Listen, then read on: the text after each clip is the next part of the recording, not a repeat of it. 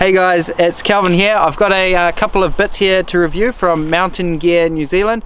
They're 3D printed, made out of titanium, and I've got a muzzle brake and a bolt handle.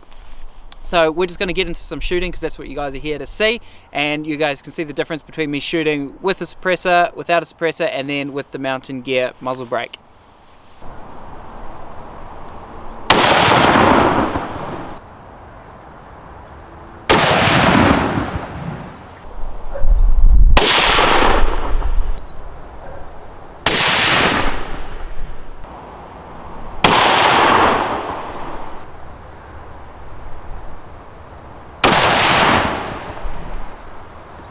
That's got a lot of shit out of it, eh? Yeah. Alright, so hopefully that footage showed you guys a bit of the difference in recoil between the different setups, having the suppressor on and off and then the muzzle brake. Something I noticed straight away was definitely a reduction in recoil with the brake. That was definitely my favourite way to shoot. However, I haven't got a lot of experience with muzzle brakes. I'm not sure if they normally spit heaps of stuff back in your face, but I thought it was just the other morning in the last video I did where it spat heaps of frost and stuff back at me, but I got stuff in my eyes that time as well, so make sure you wear your safety glasses. Whew.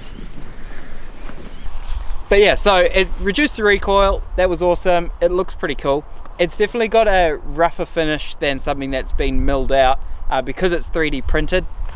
You can see on the end and some of the other close-up shots that it's a bit grainy looking, but I don't sort of mind that sort of look when it's one, lightweight, and you know it's strong anyway. I suppose the only thing that I can sort of say about it is it's not really suitable for myself because I have hearing issues, so I use a suppressor all the time. So there's a few different pictures I've seen on Mountain Gear's website when the rifle's been Cerakoted and that, and it looks pretty cool when it's in a matte black finish because it's the sort of like a dappled finish on the muzzle brake, and same with the bolt handle. So go ahead and check out these products on Mountain Gear's website. It's available in the US as well, I see, so if anybody's watching from there, go have a look. And they run about 200 bucks, these muzzle brakes. The bolt handles are around the $80 mark depending on which style you go for, and yeah, the muzzle brakes are around the 200 mark. So yeah, go check that out. This is way weirder when it's not just me video.